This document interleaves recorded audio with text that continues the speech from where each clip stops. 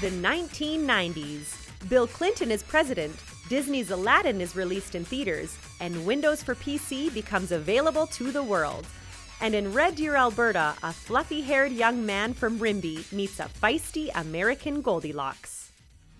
Mike and Monica fell in love and spent the next few years studying and training.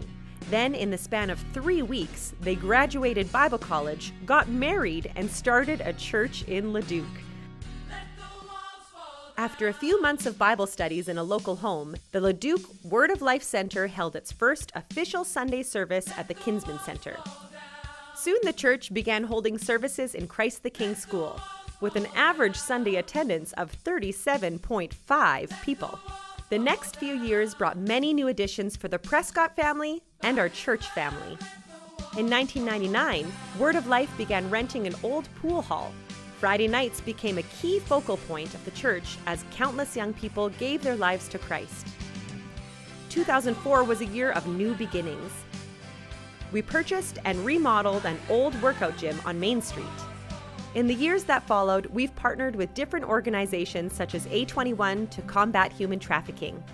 We've taken teams to Dominican Republic and Rwanda with different organizations we partner with, like Compassion Canada and Home of Hope.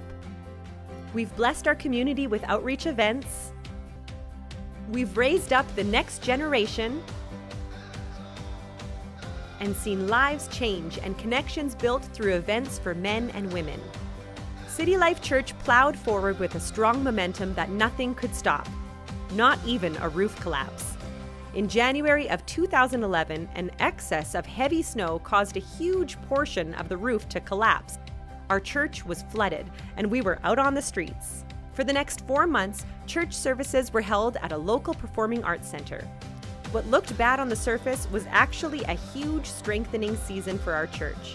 And in 2018, we launched our second location at the Scotiabank Theatre in West Edmonton Mall.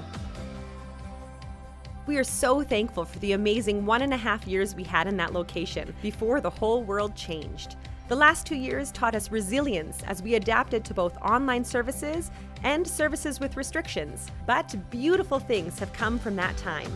Today, we are celebrating what Jesus has done through the vision of 2 young kids who started a church with very little money or experience, but an abundance of faith and persistence.